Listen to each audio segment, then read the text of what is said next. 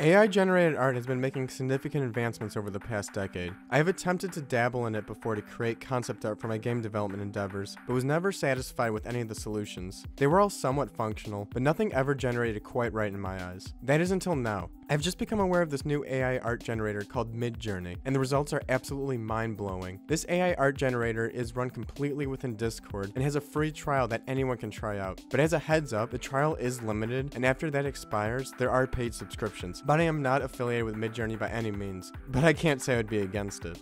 In this video, I want to discuss more about what this AI art generator means when it comes to the future of the metaverse and VR related content. But for those who have not heard about Midjourney at all, I'll start off with a quick TLDR. I will also leave a link in the description to the video I saw which first introduced me to this AI art generator. It is an excellent video and a great resource to get started with, so I definitely recommend checking that out after this video if you want to try generating some art using AI yourself. As for the TLDR, this AI art generator is run entirely on Discord. If you go to the Midjourney website to join the beta, it is going to require you to create a Discord account if you do not have one already. And real quick, whether or not you already have a Discord account or are creating one for the first time to play around with this AI art generator, feel free to join my own Discord server to follow along with my game dev, YouTube, and live streaming content. An invite link can be found in the description below. Once you have access to the Midjourney Discord server, you can see that there are a few newbie channels. These are the channels you can access with your free trial. In these channels, generating art can be done completely with just typing out words. Start with typing slash and the word imagine and click on the pop-up or press space.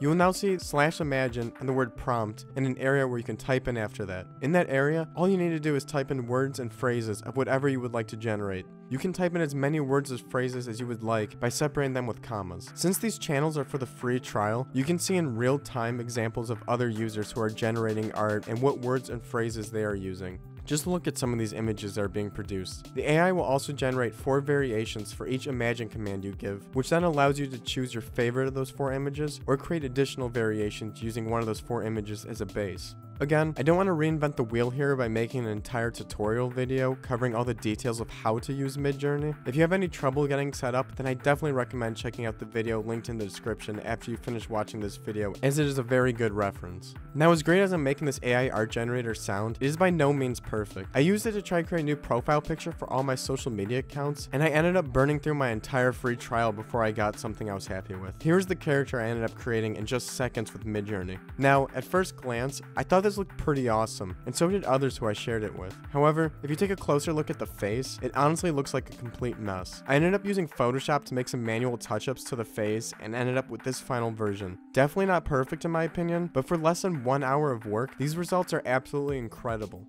I am absolutely a huge fan of art, and this AI generated art definitely did not produce the same results I had in my head, which may have been able to be achieved if I worked with a professional artist. I do own a Wacom Cintiq tablet myself, as I would love to be able to create digital art as good as this myself, but in the end, I'm a programmer first, so my art skills just aren't there yet, and I know it's going to take a lot of time and practice before I can get to that level. So with that being said, the fact that I was able to use AI to generate this piece of art and then make manual touch-ups to it all in less than an hour is incredible. Already, I can see this being a massive time save for indie game developers who need concept art for making level environments or other types of objects. And then that begs the question, where does it go from here? Why stop at generating 2D concept art? Over time, AI is only going to get exponentially better. Eventually, there will not be a need to have to make manual touch-ups to these AI generated pieces. But even beyond that, I believe we'll eventually start to see AI generated 3D models that can be generated just as easy as using Midjourney for 2D art. When it comes to virtual reality, the metaverse, Web 3.0, whatever you want to call it, at the end of the day, a 3D environment needs to be created. This involves 3D models, textures, animations, and shaders to all be created, which takes a ton of different skills and even more time to create such immersive experiences. But with an AI generator, I believe there will be a phase where AI generators will be able to be used as tools to speed up this process by generating 3D environments, models, textures, etc. to be used for human artists to manually edit them. Eventually, the AI will become sophisticated enough in the 3D workflow where it is so good that those outputs outputs no longer need manual edits anymore. Let's use Meta's Horizon Worlds social platform as a quick example. As you can see, this social VR platform has a rather cartoony look to it. There's also a built-in editor where users can create their own worlds, which actually pretty closely resembles a game engine. In the end, this world creator tool is a set of rules that right now humans can use to create interactive 3D environments. So what is to stop an AI from eventually being able to generate such worlds? AI-generated art, AI-generated 3D objects, AI-generated 3D environments. With just typing a few words or phrases, eventually we'll be able to create entire immersive experiences in no time at all.